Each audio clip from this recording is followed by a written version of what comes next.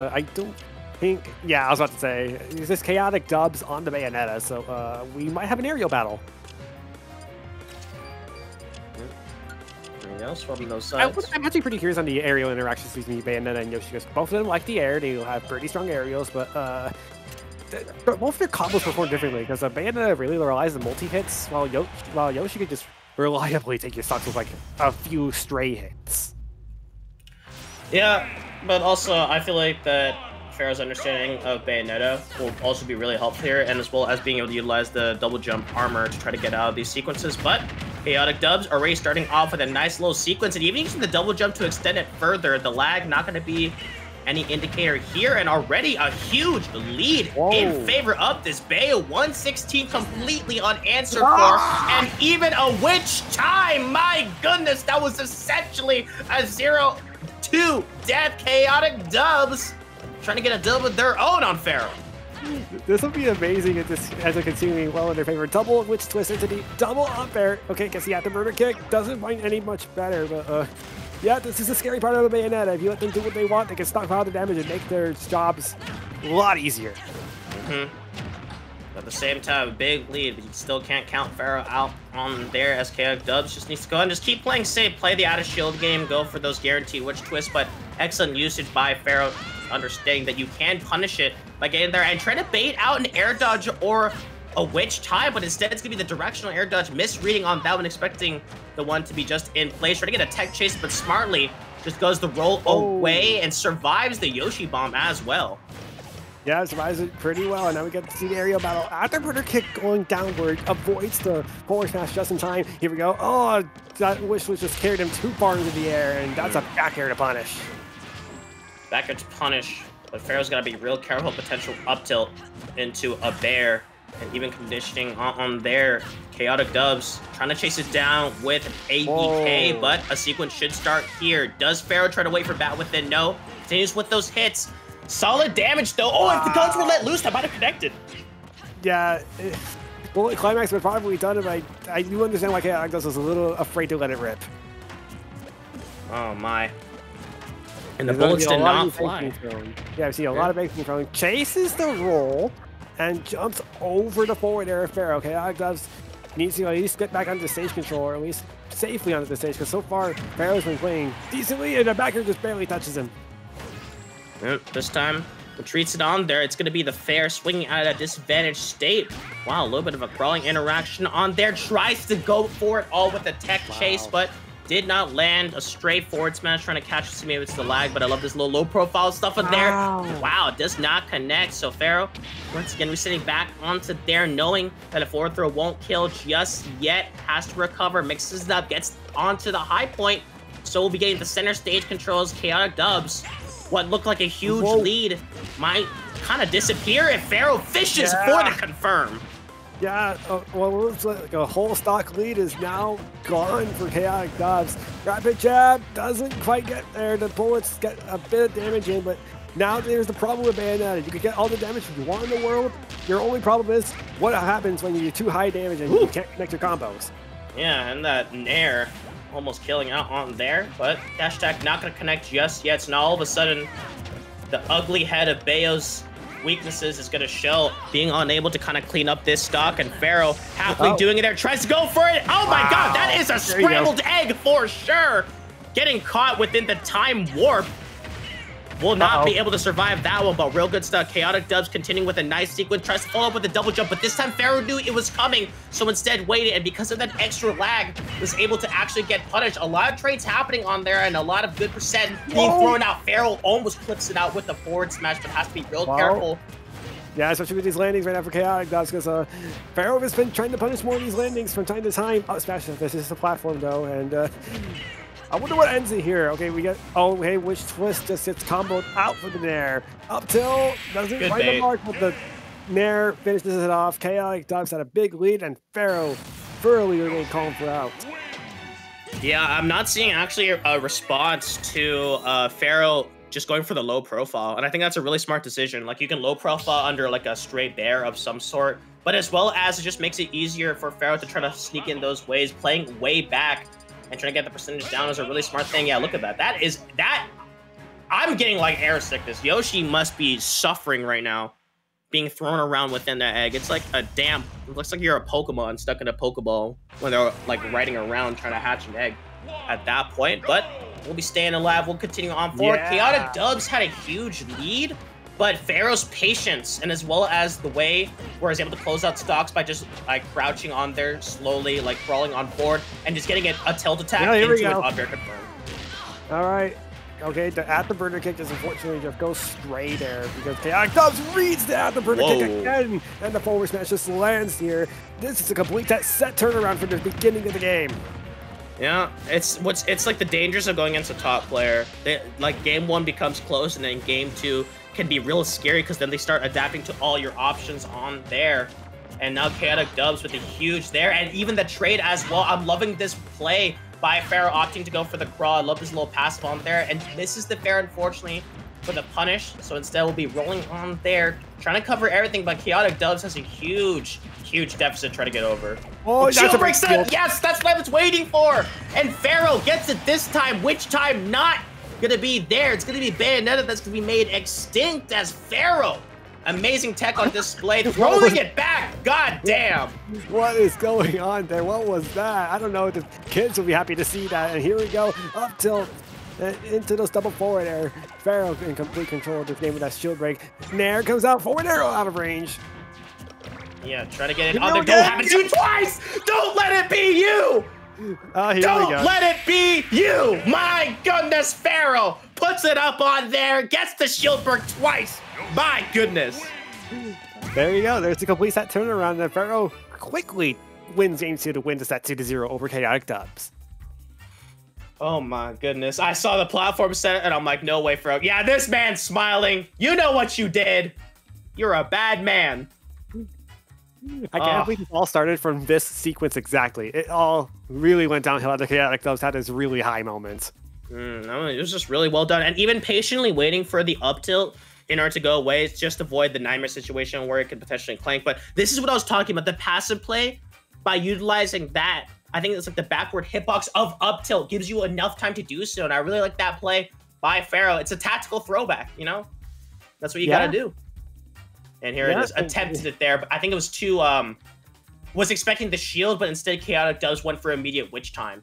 And afterwards, I would think Pharaoh would be a little scared to kind of go for it again, but no. Remained unfazed, and this pass play by crouching and for that up tilt, so good.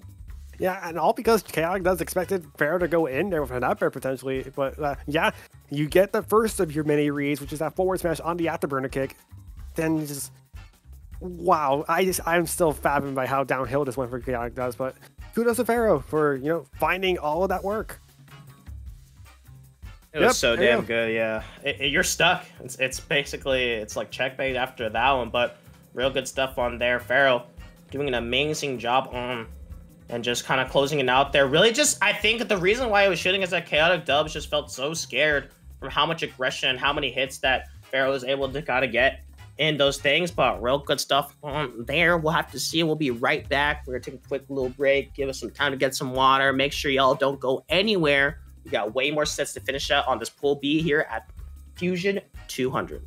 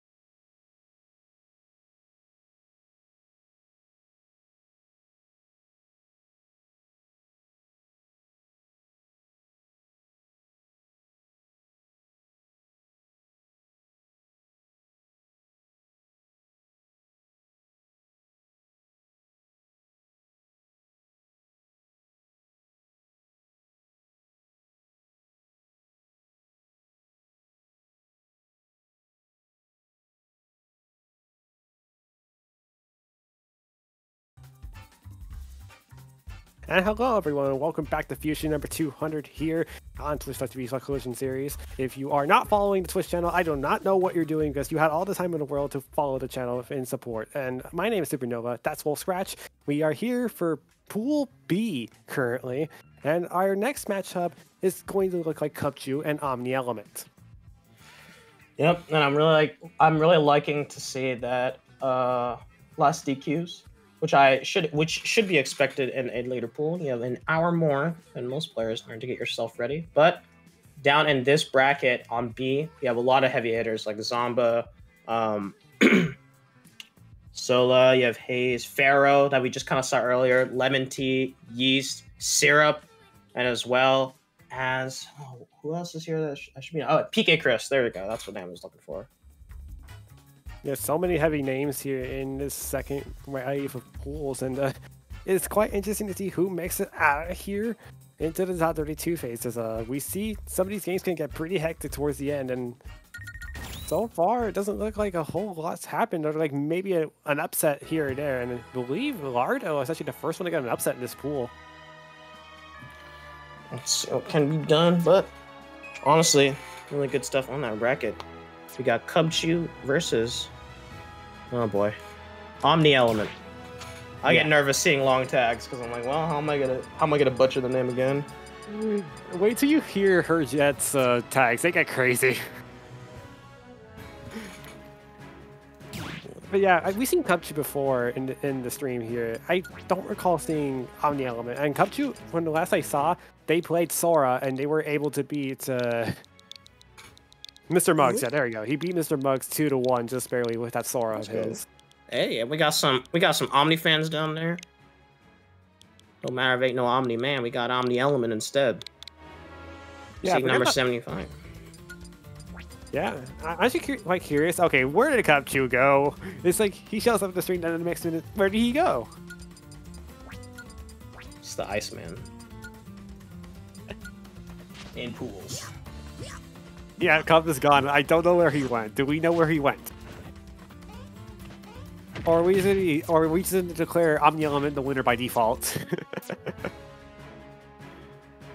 I think one big thing that I think is kind of underrated about Ultimate that I just kind of remembered just hearing the characters is I just realized that it's like this is the first time that you can grab the sandbag. Oh, you never knew that? What? No, I'm saying that it's nice. Oh, okay. I'm not that stupid. Or am I? Okay, I must have Actually, misheard don't answer that. Never mind. I already know the answer to that one. Yeah, no, don't worry. I just misheard what you said. My apologies. I'm pretty sure we've all been in a situation where we hear one thing and then you say one thing and then we hear another. Oh, Pacer Trailer says what? Yeah, I'm quite curious to see who Omni Element plays and whether or not Cupchew will stick to the Sora. And now he is back.